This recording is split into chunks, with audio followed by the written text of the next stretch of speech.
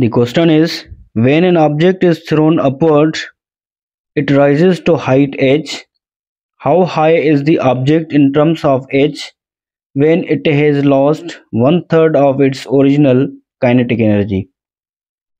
Is the object is thrown upwards up to height h. When it has lost one-third of its original kinetic energy, we have to find x, means height x. When object is thrown upwards, then loss of one-third of kinetic energy is equal to gain of or gain in potential energy.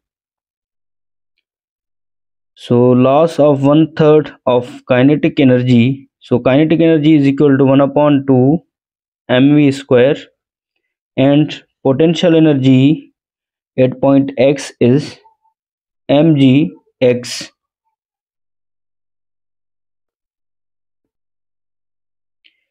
Is v square is equal to 2gh.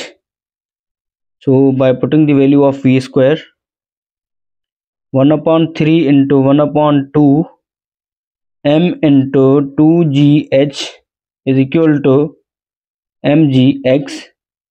2 will be get cancelled with 2. 1/3 mgh is equal to mgx. So mg will be get cancelled with mg. So we have to find x. 1/3 into h is equal to x, or we can also write it as x is equal to 1/3 into h, or h/3.